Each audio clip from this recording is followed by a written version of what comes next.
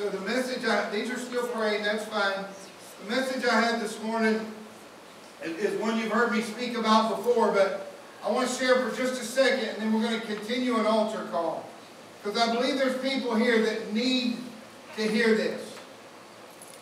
In Exodus chapter 8, God is sending the plagues on Israel, or on Egypt. For over 400 years, Israel has been in bondage. For over 400 years, Israel has been in bondage. Now, I want you to catch this. No one that was in bondage started in bondage. They were born in bondage. So they didn't even realize that there was captivity. It's all they'd ever known. And Pharaoh, God sends frogs to the point till they're in the house, they're in the bedroom, they're in the bed, they're on the servants, they're on all of the friends. Frogs are on everything. Everything that applied to Pharaoh's life was being affected. Hear me when I say this to you. When you carry something in your life you're not supposed to carry, you are literally not only affecting your life, but everyone around you. And here's what God said. Pharaoh said, Moses, will you go to the Lord for me and ask him to remove the frogs? And I will let it go. I will let the people go. Moses asked God, and God said this. According to Moses' words, or according to Pharaoh's words, I will remove the frogs. I'll take them away. And Pharaoh said in response, Moses said, when do you want the frogs gone? Every part of your life is being affected. When do you want them gone? And Pharaoh said, tomorrow. I want to live one more night in my addiction. I want to live one more night in my unforgiveness. I want to live one more night with this anger in me. I want to live one more night with all this garbage going on around me. I want to hold on to what the world has given me one more night. God said, I will release you. If you are a born-again child of God, He wants you set free. And yet, when God's people are suffering needlessly because they will not give it to God. God said, I will release you from unforgiveness in your life. But you've got to give it to me. And people go, no, no, they did me wrong. I'm going to hold on to this forever.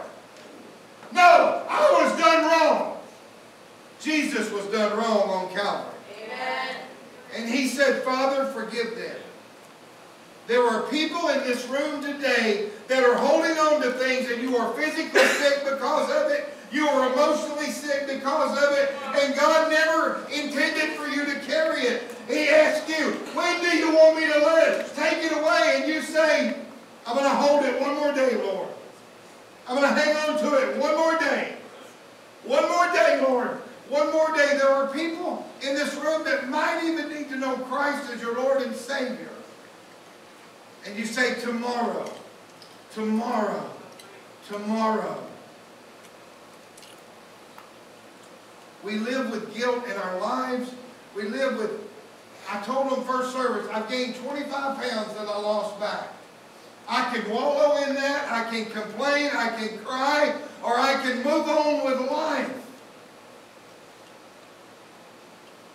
We have to let God free us. We were never meant to live in this bondage, but yet we carry these things. Has anybody watched the news? For the past 2 years, 2.5 years, they have attacked our president. Whether you like him or not, they're going to kill themselves because they won't let go. Church, I come today to tell you this. If you have something you're holding on to, it's not just you that it's killing. It's those around you.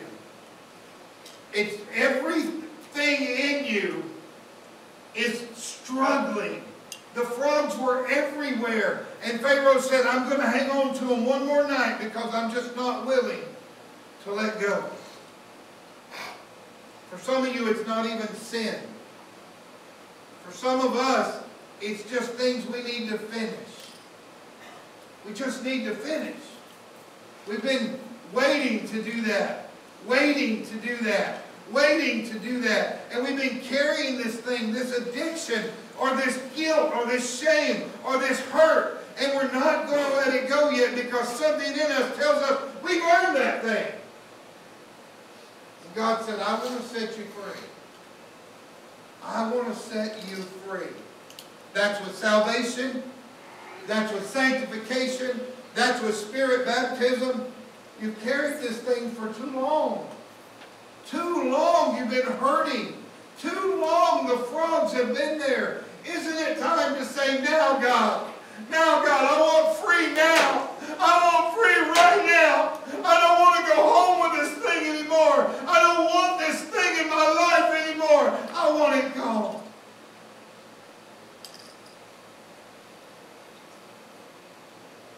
See, God sent me here today to tell you that you can be free. And if you don't understand what that's like, and maybe I shouldn't share this, but I'm going to. You asked me Wednesday night why I never brought up my ex-wife when I talked about forgiveness. Because it's been that long since I've even thought about it. Because God set me free. Yes, it was a miserable time of my life. Yes, it took me forever. But Sterling, God set me free from it. I don't even have to meditate on it anymore. That's what He wants to do for you. The addiction that the enemy wants to keep bringing up, the failed marriage, the bankruptcy, whatever it is, the enemy wants to tell you you're not fit. He wants to hold you down. But God said, I came to set the captives free.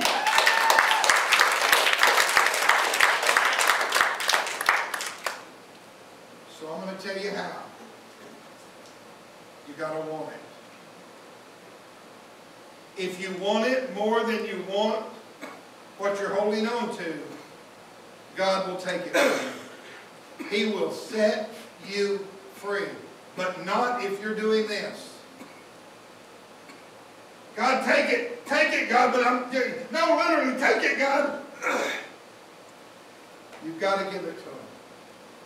Not tomorrow, today. Today. There is freedom in this house. I believe that with every fiber of my being. There is freedom in this house if you want it. Father, I come to you right now. Lord, I don't always understand why you do what you do, but I know that you brought freedom here today. And I'm asking you to let 1, 2, a dozen let go. Let go and give it to you. To turn it over to you today and say, no more. I don't want to wait till tomorrow. I don't want this mess anymore. I don't want this pain I feel anymore.